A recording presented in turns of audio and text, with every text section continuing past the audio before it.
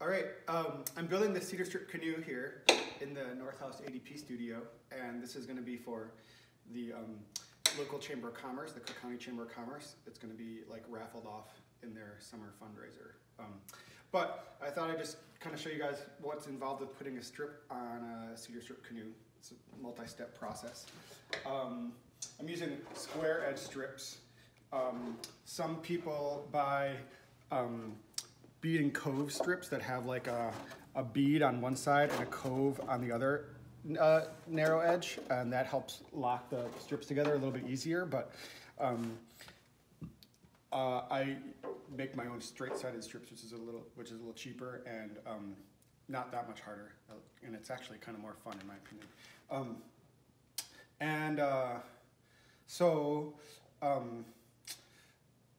The other thing is that right now I'm starting to do this pattern down the center line, which is like a herringbone kind of pattern, and so this will sort of continue this back and forth zigzag all the way down the center of the boat. So that kind of starts once you get right around this turn of the stem where the boat kind of starts to become flat. You can kind of see, like, after this one I started herringboning, whereas down in the lower part of the boat you just run all the strips off the stem. So yeah, let's see, I'll just walk around some of the tools that I have here. Stapler. I'm stapling all these strips down. There's some other ways to do it, but stapling is sort of the quickest and like most known way. Little block plane, and a couple chisels I keep handy, just for trimming things. I've got this pointy chisel that I made from an old chisel that I got at an auction, and just a normal chisel here. Those things, and then up here I have this little jig that I made. It's just a small miter box that is the perfect size for a strip to go into, and so this allows me to just cut a perfectly 90-degree cut on the strips. So I've got that, and I kind of use the backside for other cutting. And I use it with this little small-size Japanese dovetail saw, which is a pull saw, and little straight edge, and a little razor blade. So the first thing I do when I do this is I'm trying to get it to fit first into this herringbone. So I need to cut an angle like this onto the edge of this. And the way I do that is I start by finding this point where the previous strip has the sort of top edge touching the strip on this side. And I put a little mark there so I can see it easier. And then I hold my strip in the right attitude where it needs to live, and I take that little mark there and I transfer that straight up. That's a mark there, and then I come over here and I find that point right there where the other edge is meeting the other edge, kind of. And I bring that up, and then I take my little short straight edge and I come to my little work surface here, and I will connect that point and that point with my little short straight edge, and then I take my little razor blade and I go over that a couple times to kind of score that line, because it's not an easy line to cut. And it'd be nice if it was the same every time. I could make a jig for it, but it's always a different angle, so I kind of have to scribe it every time. And then I don't think everyone does it like this, but I kind of come in at an angle and just take a little wedge off of this, like that, with my razor blade. And that just gives me a little place for my saw to live. And then I'll just finish this cut with the saw. And you could probably do this whole cut with a razor blade, just kind of pushing through. It's only a 1/4 inch thick. But this seems to be the method that I like.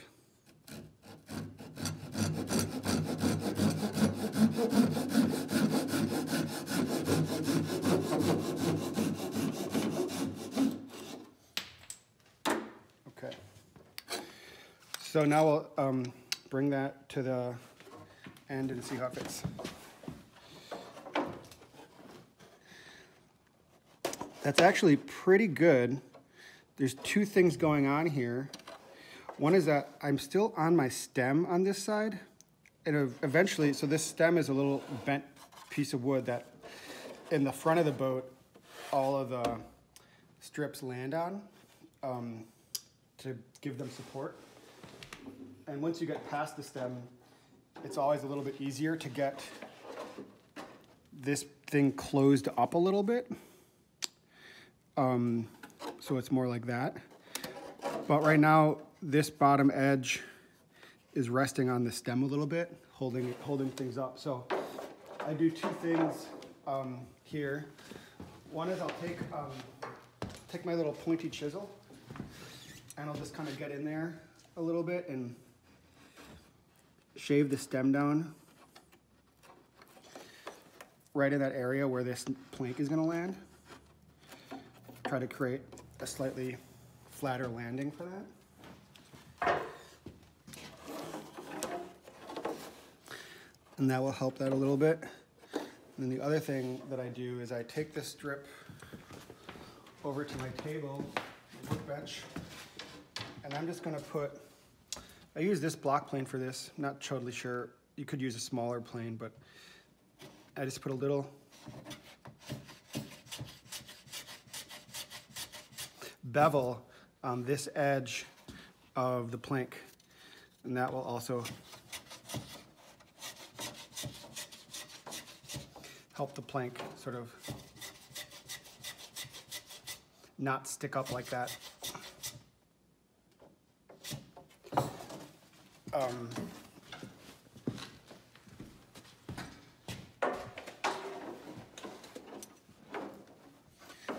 You can see already it's making a much tighter seam there. So, plus I can put a staple right on that and that will help hold it down like I did there.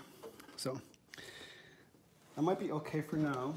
Then the next thing I do is I kind of pre-bend this into its place. This is the trickiest part of this.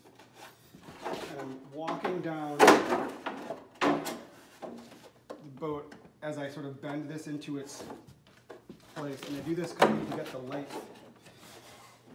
And I always make sure that I have my pencil in my ear or in my shirt when I'm doing this, and I'm going to need to make a mark. So I'm holding this in place, trying to get the perfect length. That's okay. And I'm walking along, and I see that the strip is going to break on this little frame or mold, station mold. So I'll put a little mark in the middle of that station mold. And then I will take my little miter box that I made here, put the strip into it, and I'm going to cut a perfect 90-degree angle right where that mark is.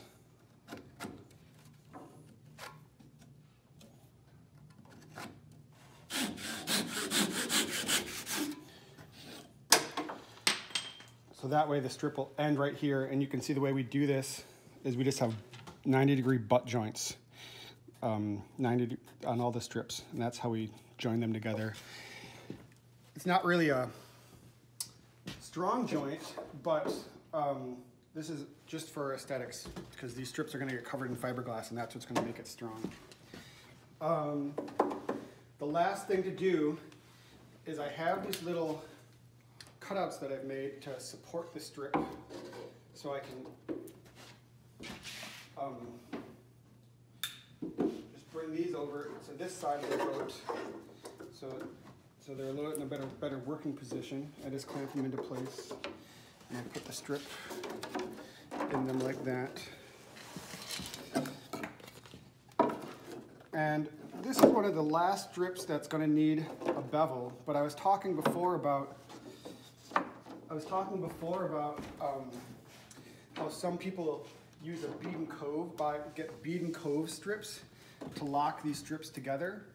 Since I don't do that, I have to put a little bevel on this part of the plank, and that allows the planks to sort of close there and not have a seam, not have a gap on the outside edge of the seam.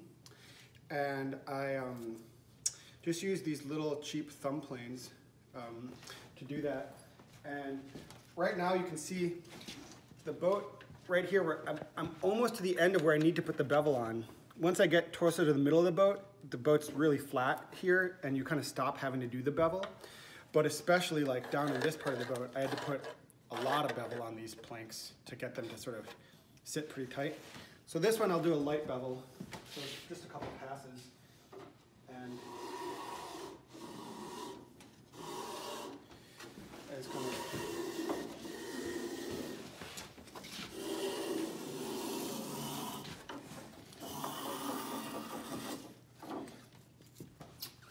go along with my little thumb plane. Now the reason I use these sort of small planes here is because they're easier to use in a way. But when I was doing that end grain and planing on that angle on the tip of the plank, the strip, I used my low angle block plane because it's easier to sharpen that blade. And when you're working on the end grain of the wood, I like to have a really sharp blade. And these cheap planes, these little fingered planes are handy, but they never are quite as sharp, and so I don't like to use them on the end grain. I use that bigger plane on the end grain.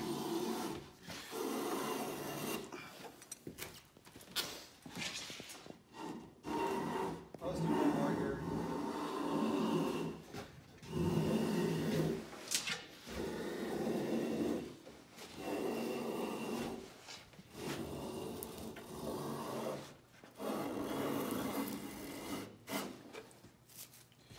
Great.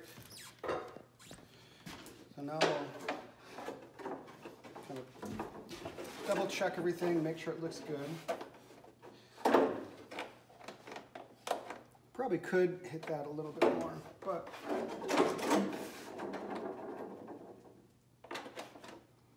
it's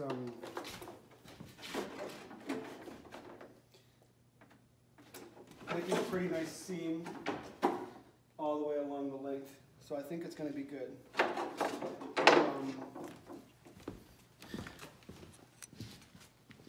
At this point, sometimes I just use a little block of wood with sandpaper. Is another thing that I'll do. If you don't have a block plane and you want to work on this end grain, just do that.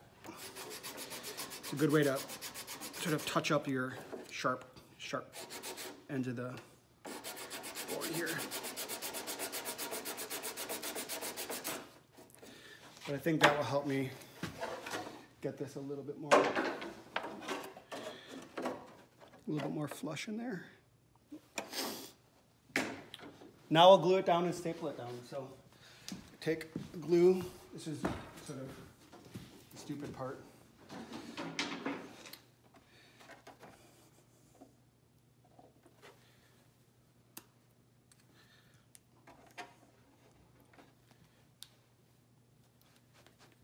Here it comes, I think.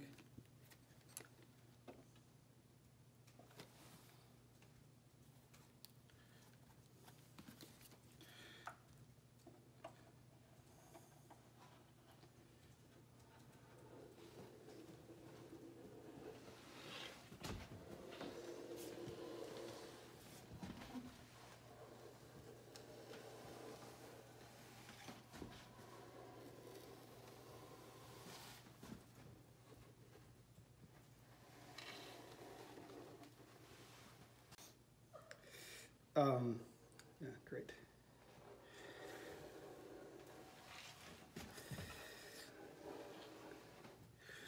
Okay.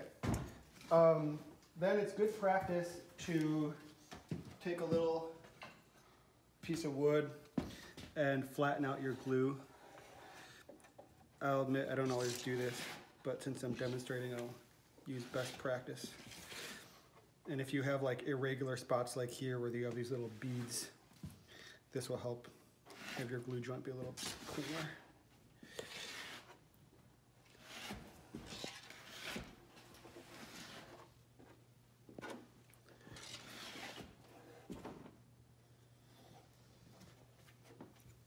The other thing I want to do is make sure you get a little glue right on the stem and in on this mating surface of the other plank. You have a nice amount of glue on the stem there. And you take your stapler, and I've learned through trial and error that the best stapler to do this with is the just the old Arrow T90 stapler, which is the stapler that you see in most hardware stores. But there's a lot of new staplers on the market that are like heavy duty. They say like heavy duty or extra strength. And they are too powerful for this application because this stapler leaves the staples just flush or even a little proud sometimes. And those really strong staplers will just sink the staple deep into the wood, and it will make pulling them out a pain in the butt.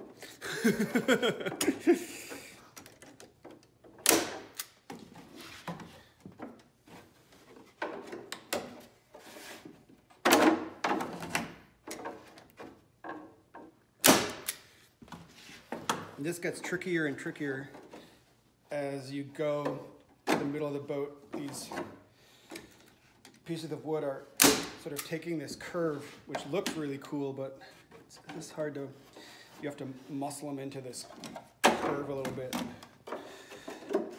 As you go.